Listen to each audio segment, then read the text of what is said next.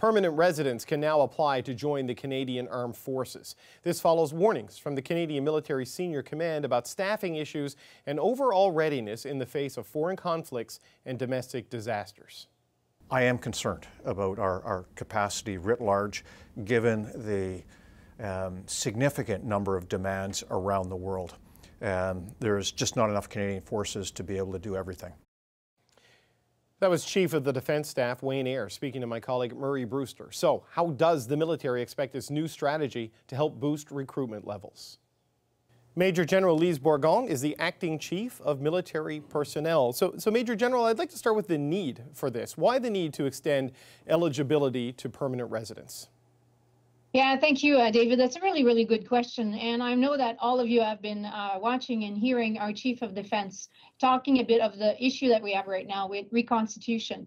I mean, we're tracking that we're about 8,000 short of new members, which is about 10% of our effective strength. We're seeing also that we don't have the number of applicants showing up at our recruiting center or on forces.ca. So far this year, our target was about 5,900 new recruits, and we've only enrolled about 2,800. So 47.5% of our objective this year. So honestly, when we're looking at reconstitution, we looked at every option. And honestly, when you look at permanent residents, we keep talking about, the CAF needs to be a representation of Canadian society. We look at diversity that actually enhance our readiness and in turn our operational effectiveness. So the permanent residents are an untapped market that we had not looked into before because they bring important skills and they also bring a lot of diversity, which is what the CAF is after. So you mentioned you're about 8,000 short of a fully constituted regular force of 71,500 members. How many recruits do you hope to get from the permanent resident population? As many as possible. Again, like I said, we're about 48%.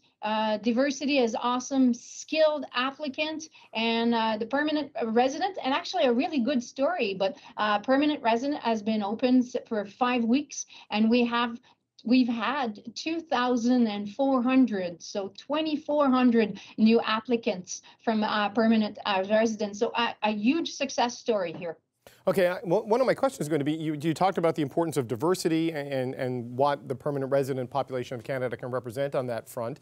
But some permanent residents, due to the circumstances in their country of origin, might have a bit of a mistrust for the military. So how do you overcome those particular obstacles when reaching out to this new target population? Well, I think, it's a super good consideration. I think we need to tap into the different community, the elders of the community, looking at the diaspora, discussing with them. We need to, there's a lot of work that we're doing in CAF with our culture evolution. And honestly, we need everyone to help us to be more diverse. So there's all kinds of things that we've put into place in the last 2 years. And hopefully those good news are coming across. But we need everyone to come and help us more diverse, more inclusive, because we need that capability for the future. Because you have this capability challenge while you're also going through this cultural transformation. And I wonder how much of an obstacle is the need for the culture change to dealing with the capacity gap? I mean, can you fix your recruitment challenges sort of before you fix the cultural issues that everyone from the Minister, from the Chief of Defence Staff says needs to be done? Yeah, it's like the chicken and the egg kind, and we need to, and it's a good question, but we need to do both. Okay, we need diversity to join the CAF to help us become more diverse and more inclusive, and of course we need all kinds of initiative. And I think we've delivered on a whole bunch of initiatives. Again, the new dress, the new inclusive leadership that we've, the religious and faith holidays that we're showing that the CAF is pushing very hard for everyone that joins to be valued and respected and be safe in the CAF. So we, that's both sides of the dime, that we need to change or evolve our culture, but we need the diversity to help us to get there. So as I understand it, Major General, permanent residents who sign on get priority. on the path to citizenship, correct? So is there a minimum number of years of time served and time enrolled to sort of trigger that accelerated path to Canadian citizenship?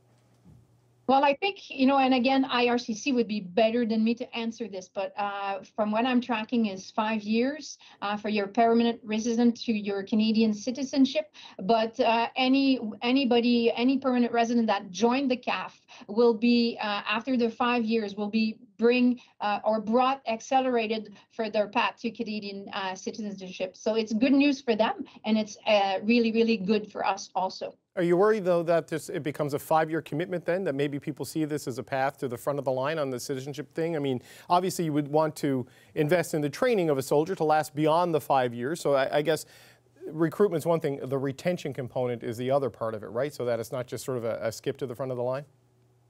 Yeah, indeed. And, like I joined the military a long, long time ago to get a degree, a free education, and I was going to go and quit and join the civilian market. And it's been 35 years and I'm still in. So I think that if we get them through the door, we'll get them interested and they will have a great career. The CAF has so much to offer in making a difference, the training, compensation and benefit, the adventure, the camaraderie.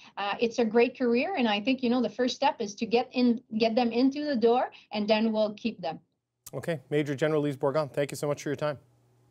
Thank you very much there, David.